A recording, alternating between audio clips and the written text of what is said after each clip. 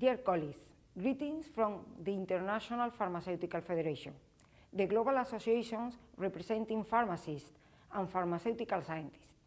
Today, on World Pharmacists Day, I would like to convey my heartfelt thanks to all pharmacists around the world. This year's theme, Pharmacists Caring for You, reflects our emotional connection to patients and the important role we have in providing care to the public. I am proud to see how now, in the 6th year of World Pharmacists Day, more and more pharmacists and the public in general join us in recognizing and celebrating our profession.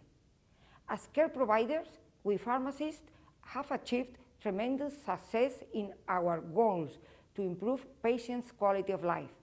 I invite you to join me and your colleagues today in celebrating World Pharmacists Day 2016. Take this opportunity to promote our profession and to demonstrate just how much we care for our patients.